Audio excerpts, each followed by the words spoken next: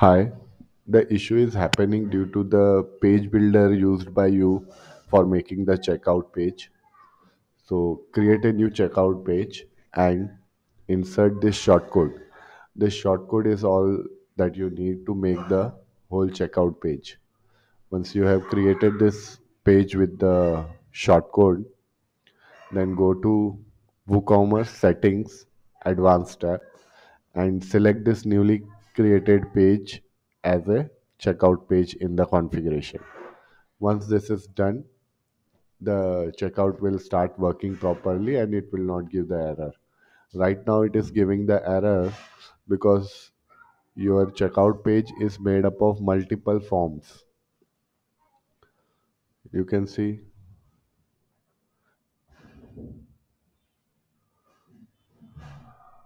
you have got multiple forms with the same variable's name, and because of this, the script is able to handle the default fields of the WooCommerce, but when a new custom field comes in, their script fails.